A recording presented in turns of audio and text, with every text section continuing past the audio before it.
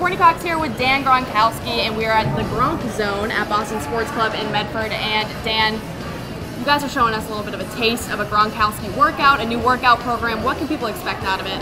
Yeah, this program's awesome. It's actually taken from the experiences my brothers and I had in the NFL, and we put it in a zone for everybody to use. So you're going to be going through stations, pushing sleds, jumping on plyo boxes, and you're going to be getting cardio, you're building strength, and at the same time working agility as well. So it's an all-around workout, so you hit every muscle in your body. It's awesome. All right, so you say that you're taking this workout from your experience in the NFL, but can anybody join it? I mean, I'm athletic, but I'm not in the NFL. It's very, it's user-friendly to everyone, really. You can choose your weights.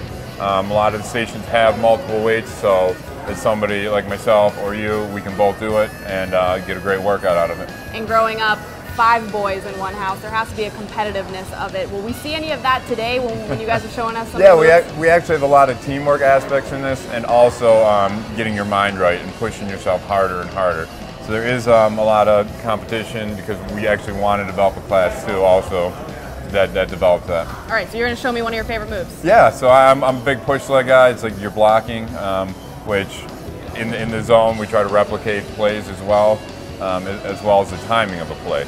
So right next to us are a couple of our push sleds. Right. So right here you want to get nice and low and really build your core muscles in your legs here.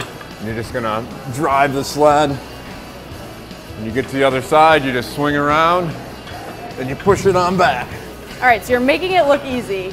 That's lightweight right there. Let's see if you can do it. I was a D1 athlete, so if I can't do it, then... There you go. Here we go. Now, do I have to go fast, or is it better to go slow? Fast. You got to go all out in the zone. There you go. All right, well, high five. Can't wait to see the rest of it. Yes.